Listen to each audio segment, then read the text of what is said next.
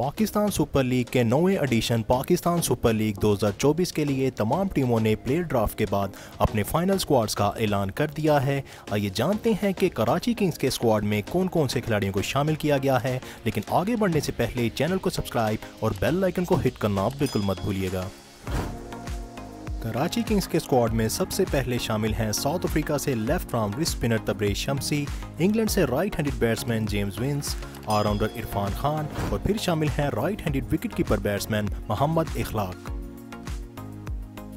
इसके बाद स्क्वाड का हिस्सा बनाया गया है ऑलराउंडर शोएब मलिक को, फिर शामिल हैं left handed batsman Shan Masood, फिर शामिल हैं left arm medium bowler Mir Hamza.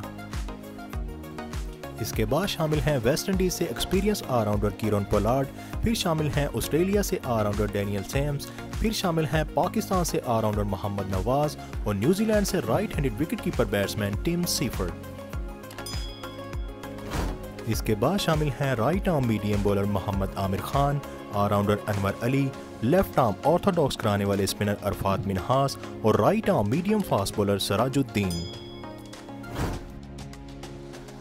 इसके बाद शामिल किया गया है लेफ्ट हैंडेड बैट्समैन साद बेग को, फिर शामिल हैं इंग्लैंड से बॉलिंग ऑलराउंडर जेमी ओवरटन।